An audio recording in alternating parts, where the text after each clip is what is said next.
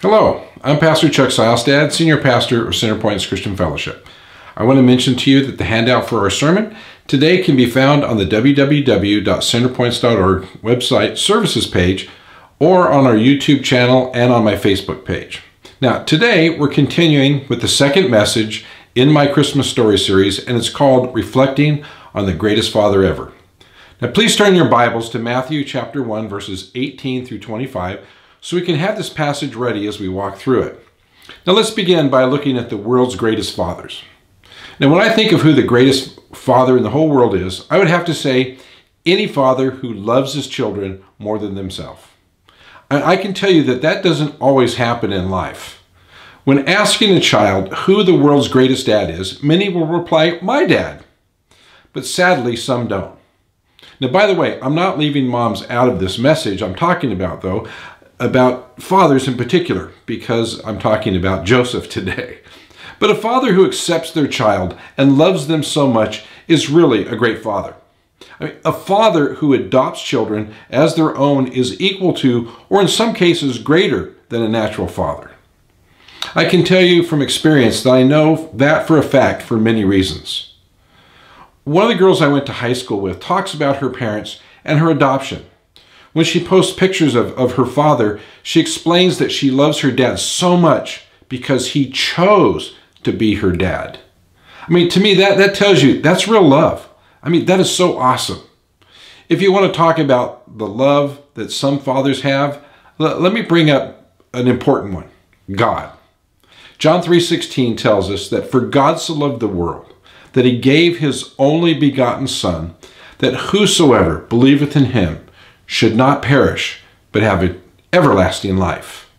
I mean, God loves us so much that he sent his son Jesus to come into this world, to later die for our sins, and then raise again to bring us into eternal life.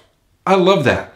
What love a father like that has, that he gave his only son, that the whole world could come to know him.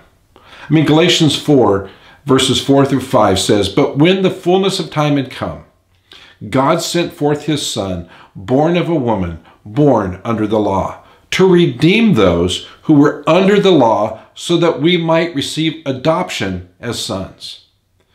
God sent his most precious child, his Son, so that he could legally adopt us as his children.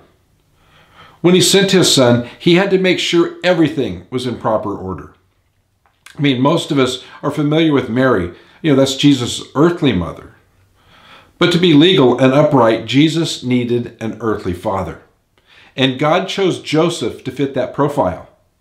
I believe that Joseph fits the profile of being the world's greatest dad. I remember hearing about a family that had a large nativity scene in their living room.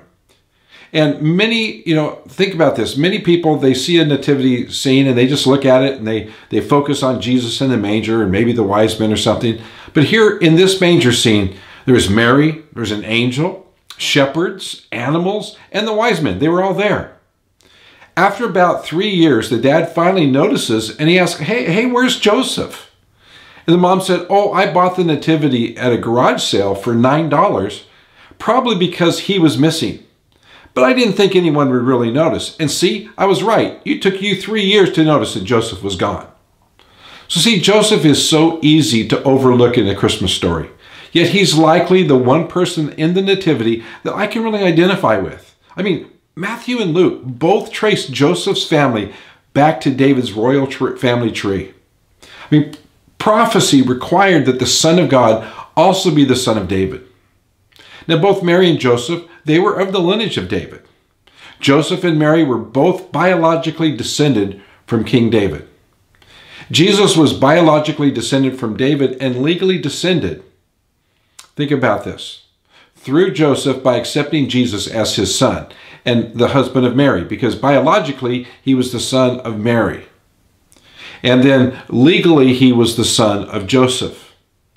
But by Joseph adopting him, he takes on the aspects of an adopted son. Basically, he took him in as his son. There was no real, I'm sure, formal papers filled out or anything like that, but he accepted him as son. So legally then Jesus became under the lineage of David as well.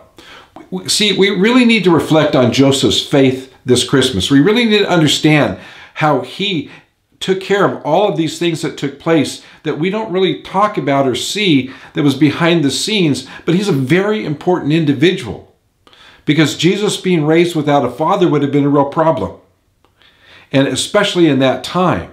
And it would have been a problem for both Mary and for Jesus. But today, I will tell you, this world's greatest father named Joseph, he's worthy of a deeper look at. And I really believe we need to look at him so much deeper than we have in the past. But you see, by faith, Joseph displayed kindness under pressure. Matthew 1:18 and 19 says, "Now the birth of Jesus took place in this way. When his mother Mary had been betrothed to Joseph, before they came together, she was found to be with child from the Holy Spirit. And her husband Joseph, being a just man and unwilling to put her to shame, resolved to divorce her quietly." See, kindness and godliness go together. Not only do righteous people show kindness to other people, but in fact, Proverbs 12:10 tells us that the righteous even show regard for their animals. Our culture suffers from a shortage of kindness. Hateful comments are written every day on social media. And sadly, it even shows that even believers tear down fellow believers. Joseph's example of kindness can teach us a lot about faith in the midst of disappointment. From a human viewpoint, Joseph had every right to be angry. His fiancée unexpectedly left town for about 3 months and returns home 3 months pregnant. Very strange. Her story about an angel's visit and still being a virgin but pregnant must have sent him reeling, or at least deeply concerned about the validity of what she was saying. How could he have been so deceived about Mary's character, thinking to himself? And why would she make up such a story about an angel's visit to cover her betrayal? Some people say that the stigma of illegitimacy followed Jesus throughout his life, using John 8:41 as an example. But most scholars don't view it that way, as there is no indication in Scripture backing up that kind of idea. The use of the word fornication in John 8:41 is identifying idolatry. And the Jews here are saying that they never committed spiritual adultery, but staying true to God. But I will say this. In our morally lax society, we can't fully understand the shame that this label would have brought to her in Joseph and Mary's culture. And so therefore, it never really shows anywhere in the Bible that he lived under that stigma. See, books that have been written less than a century ago provide an idea of the stigma and consequences that a moral lapse brought. And a compromising letter was enough to ostracize a woman from polite society and prevent a respectable marriage. See, under Mosaic law, anyone guilty of adultery would be stoned. Leviticus 20:10 says, if a man commits adultery with the wife of his neighbor, both the adulterer and the adulteress shall surely be put to death. See, in the steps of a Jewish marriage, there's a binding commitment of a betrothal. First, there's the engagement. A contract is arranged by the family members. Next, the betrothal takes place. It's a public ratification of the engagement. During this period, the couple is considered husband and wife, though the marriage has not been consummated. So they don't stay together, they're not with each other, they don't have relations with each other.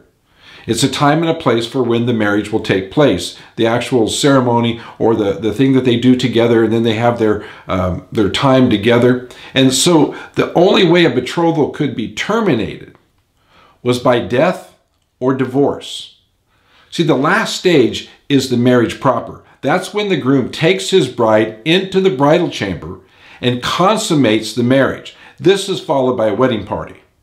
Now, there had never been a virgin birth before, ever in the world. And especially in Israel, they had never heard of such a thing. Now, it was prophesied about, but it was natural for Joseph to doubt Mary's explanation. Yet Joseph's faith guided him to be kind, even when his emotions whirled within him. I'm sure that he was quite upset. He chose to quietly divorce her and protect her from public shame. Joseph models a Christ-like response to betrayal. kindness, and grace leave the door open for the wrongdoer to repent and be restored to God and his people. In Joseph's case, when Mary's reputation was cleared, he had to deal with not only having doubted her story, but then he would also have to deal with the fact that she was pregnant. What happened there? But he had no regrets about how he handled the matter, how he was going to take care about this whole thing. But Joseph's kindness with Mary, when he believed she'd betrayed him, showed the kindness and the faith that produces even under pressure. Galatians 5:22 shows us that the kindness is listed as a fruit of the Spirit. So next, here's what happens. By faith, Joseph showed his courage.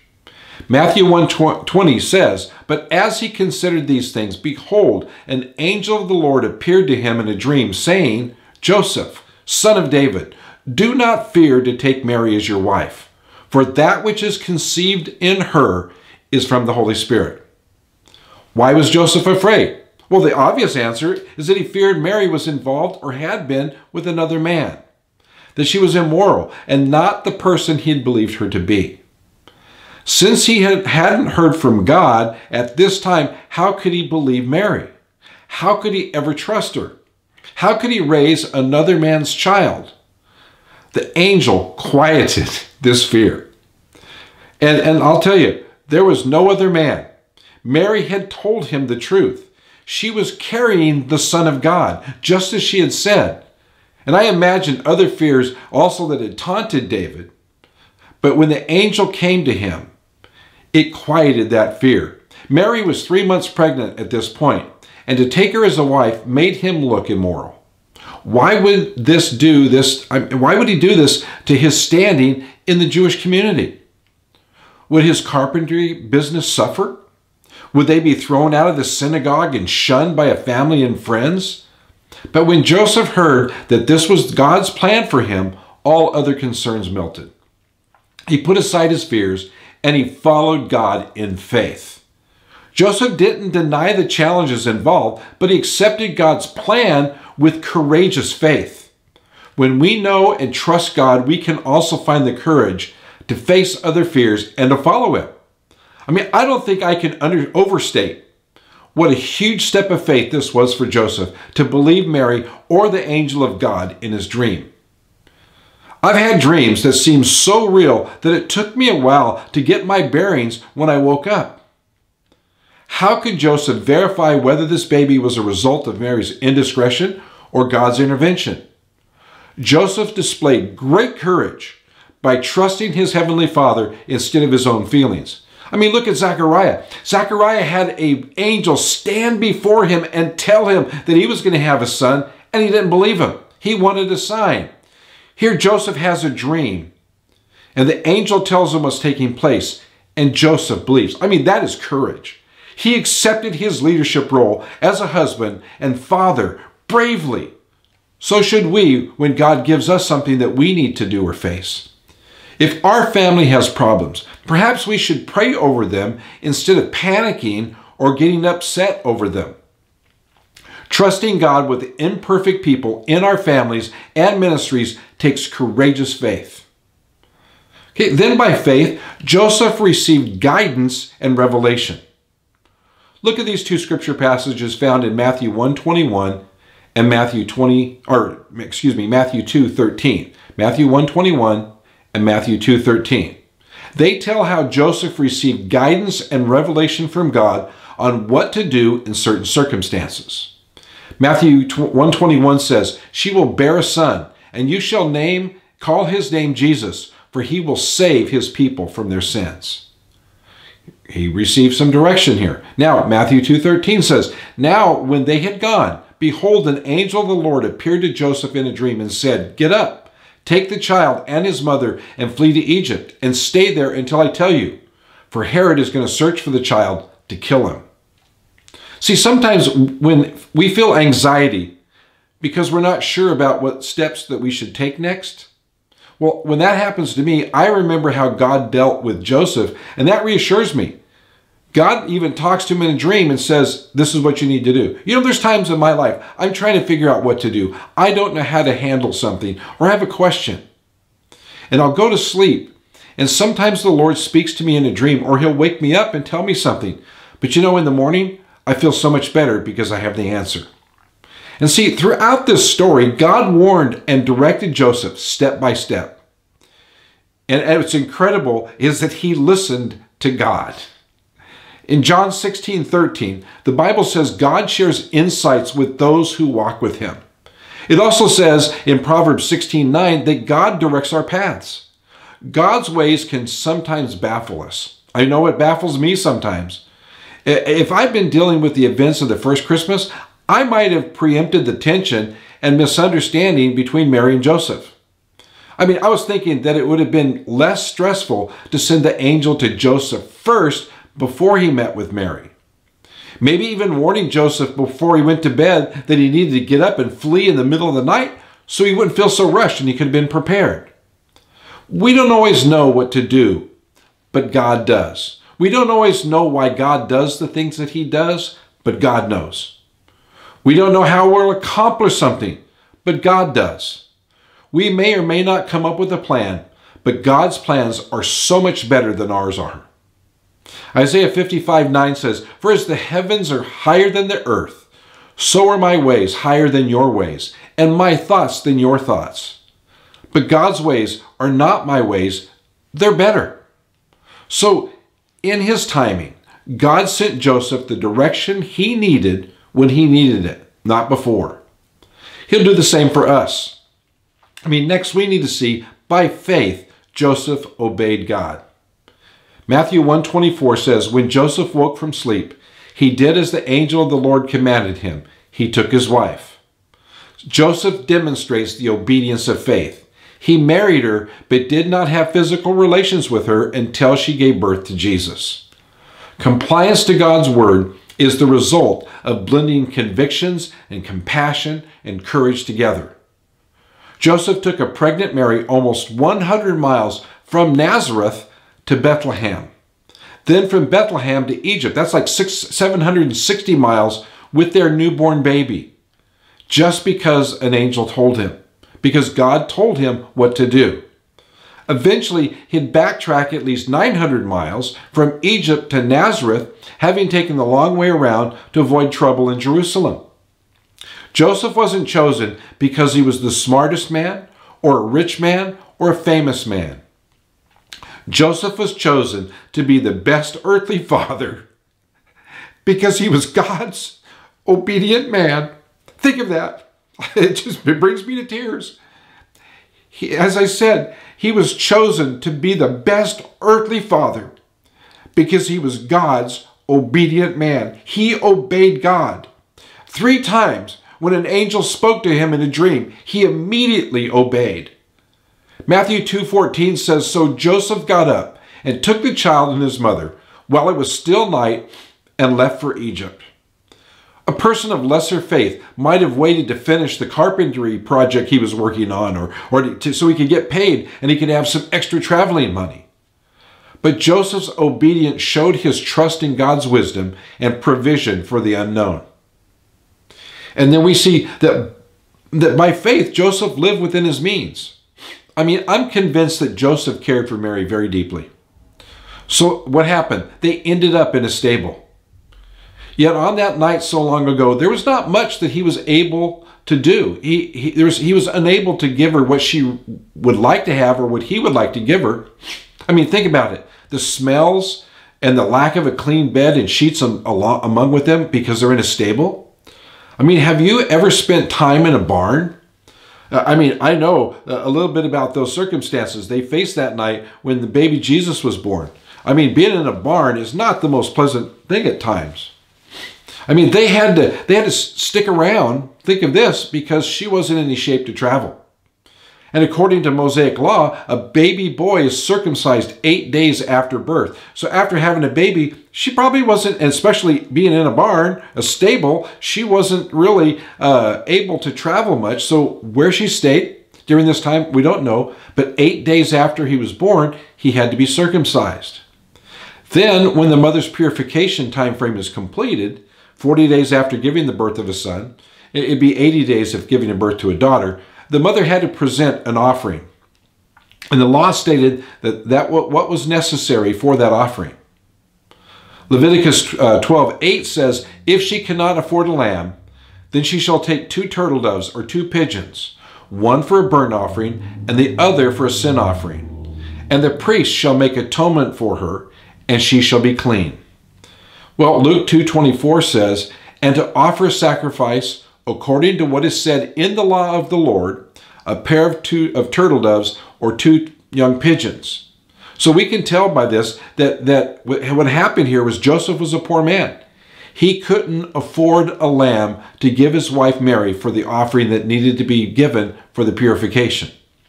At the presentation of Jesus at the temple, remember, this is God's very own son and Joseph's adopted son. Mary and Joseph didn't offer a lamb, but the lesser offering of a pair of doves or pigeons.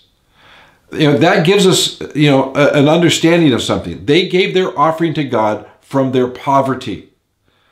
I appreciate that the Christmas story shows the humility of Joseph. He did the best that he could do, and that's what's important. And I will tell you, by faith, Joseph was a man of compassion.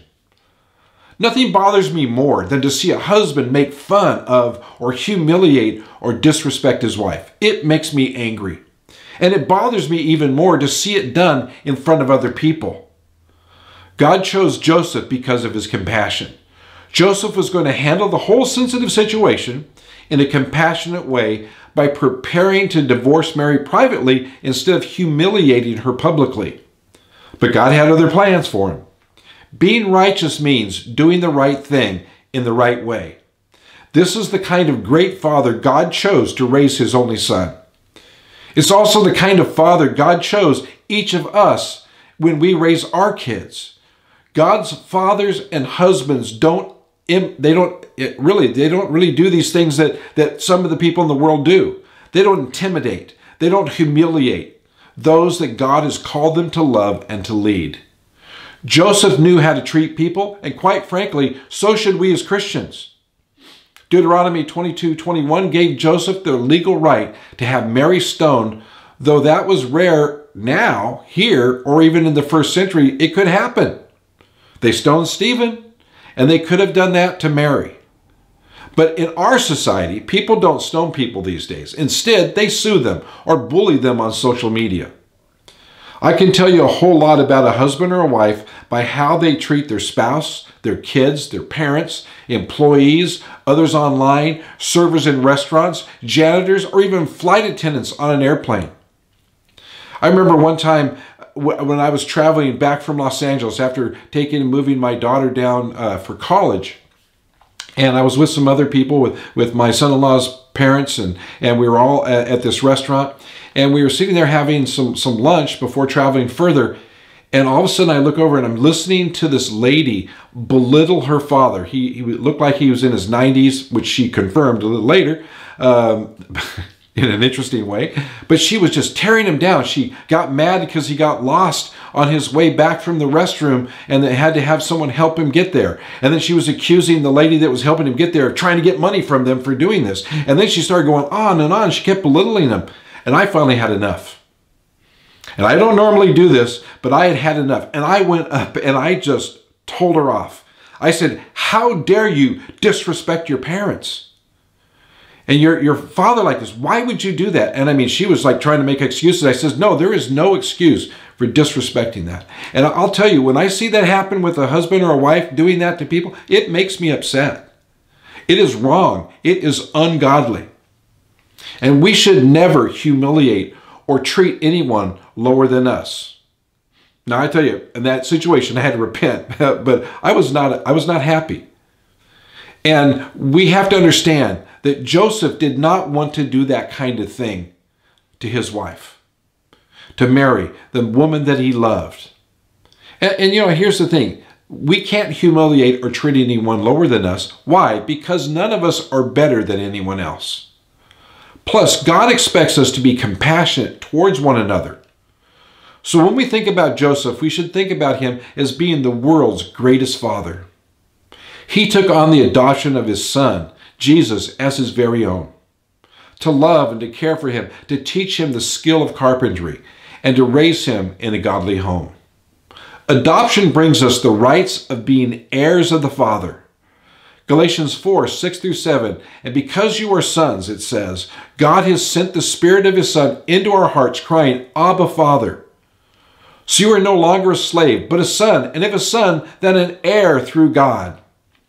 And the adoption we have in God's family, into God's family, becoming children, it gives us the rights and privileges of being God's children, of his children. Joseph tells us his story through his actions. It shows his love for God and the love he had for Mary. And it shows his love to take on the responsibility of being the earthly father of Jesus, the Son of God. It reveals the greatest love story of all, the story of Christmas. Let's pray. Dear Heavenly Father, I thank you that today we can see your hand move in our lives. We can see what you desire for us through your word. We thank you that you have given us an example, someone that's not mentioned much in the word, but it's mentioning your earthly father, Joseph. And we thank you that he showed such an example of the love that you have for him and the love that God placed in his heart that he might do the right thing. Lord, we thank you and we praise you and we give you all the glory. Thank you for giving us the greatest gift in the world.